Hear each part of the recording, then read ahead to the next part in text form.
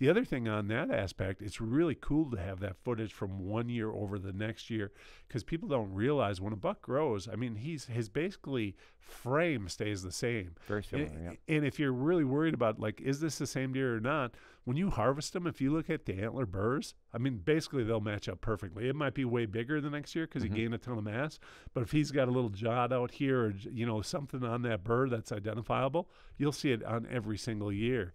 And sometimes they'll throw tines. I don't know if you've noticed this, but you can have a big 8 one year, the next year he'll be a 9, and then he might go from being a 9 or 10 back down to that 9 or even a big 8. But the main characteristics of that rack, tines pointing forward or whatever they are identifiable. Yeah, and I enjoy that part of tracking a whitetail's growth. There's always some characteristic that you can find on that animal. What's really great is when you have a deer that it isn't even antler related. He's got a double throat patch or something like that.